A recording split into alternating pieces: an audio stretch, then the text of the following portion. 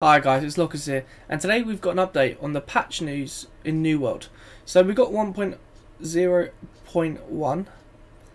It's been updated today on the 5th of October, so it's actually yesterday.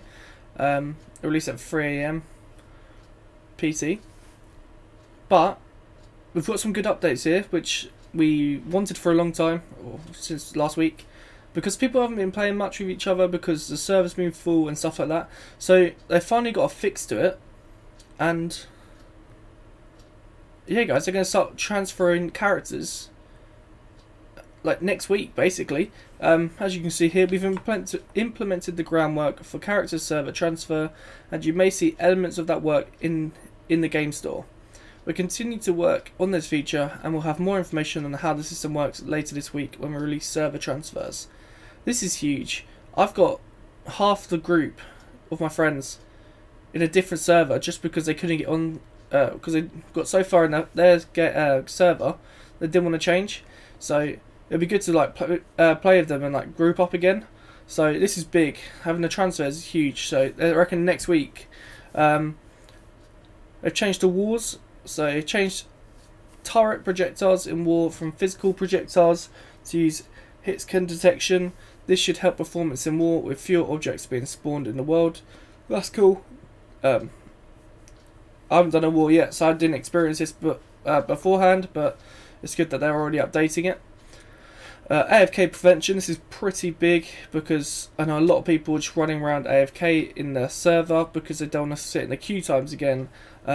So in an effort to ensure players can't stay AFK, especially in the higher populated servers, we've made the following adjustments to the AFK prevention system. Added additional AFK prevention to ensure players cannot fool the existing system with simulated mouse movements. So this means they won't let you just press WASD as a auto clicker. You're going to actually have to like do random movements if you want to stay in the game.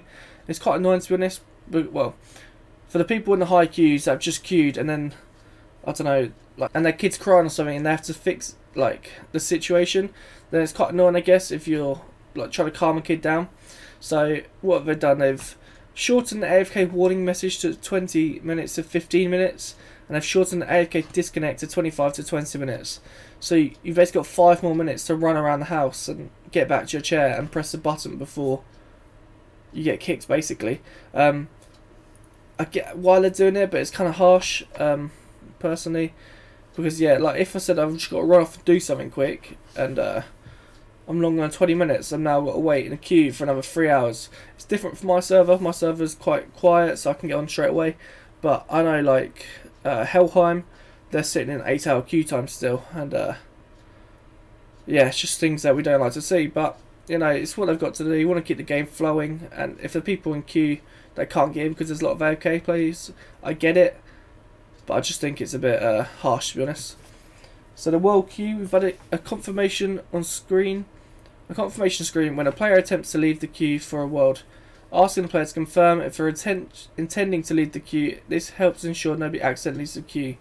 This is huge because in the first couple of days when I was just sitting in the queue for 8 hours, I accidentally pressed escape instead of a control escape to get my like toolbar back up.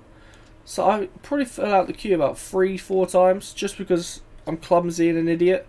So having this is going to be huge, just so people don't get frustrated. They got like 600 places down the queue and have to re-jump back in the queue. It's so annoying, but that's great. Having a like confirmation screen, I agree with that. Should be a thing.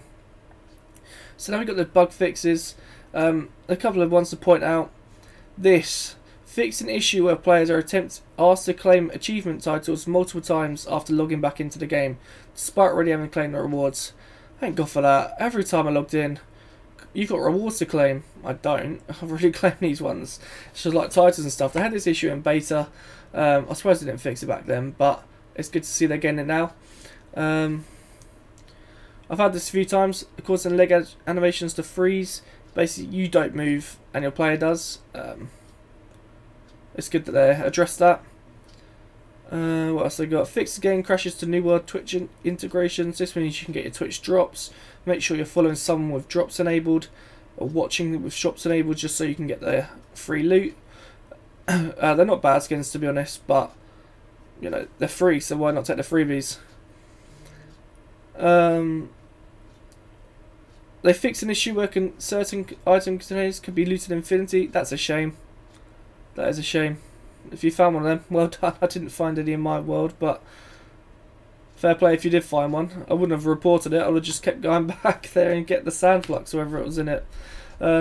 Fixed an issue where abandoned event notification could sometimes persist after the player abandoned the event. I know my friend had a very big issue with this. It kept coming back, and he kept having the music for like the corrupted portals like appearing, like even when he wasn't near it. So that's good that they fixed that. I'm glad about that, because that was getting quite annoying. It just kept coming up. You'd thought, oh, I've got a notification. No, it's the same thing time after time. And then I've got a couple of AI fixes, quest fixes. So this is cool. Added missing journal information about the recommended quest level for players attempting to lock the second faction rank. So many people went up to Brightwood, and you had to be 24. It doesn't tell you that you have to be 24. It just says, it doesn't say anything actually.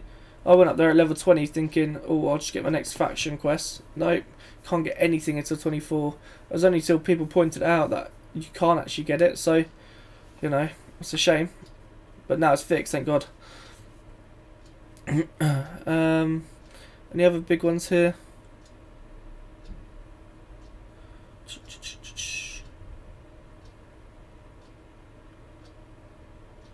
No, I think it's just general fixes there, guys. So there we have it. That's the patch notes. That's the first patch we've had since launch, and it's stuff we need, to be honest. Like, definitely the transfers needed.